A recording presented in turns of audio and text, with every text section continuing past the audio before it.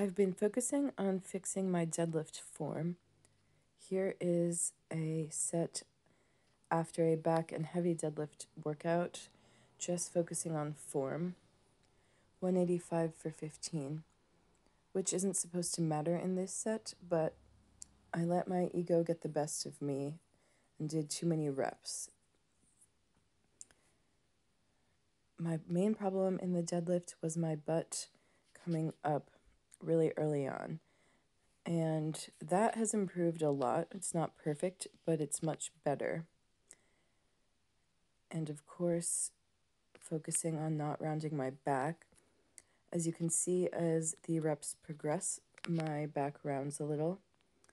So I need to get my ego out of my way and, not do things like this. Maybe this could have been a set of 5, and I would know that it wasn't for heavy weight, it was just for the form. But I pushed it.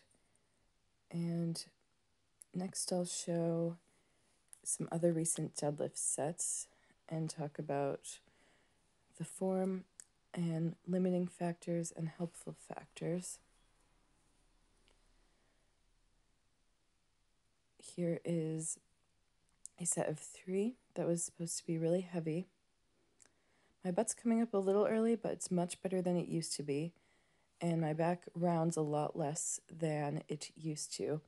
I just think about squeezing my shoulder blades together for that back rounding problem. Here is 265 for 5 a couple of weeks ago. And I can even see that this is before my weight really started dropping. That is the limiting factor I wanted to discuss. That I lost about 9 pounds in the last month, actually, and I'm feeling pretty weak from it. Here is still when I was feeling strong.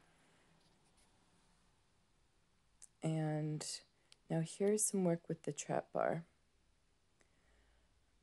I'm told this helps with the squat and the deadlift. I need to do more research into that, but it was fun using the trap bar.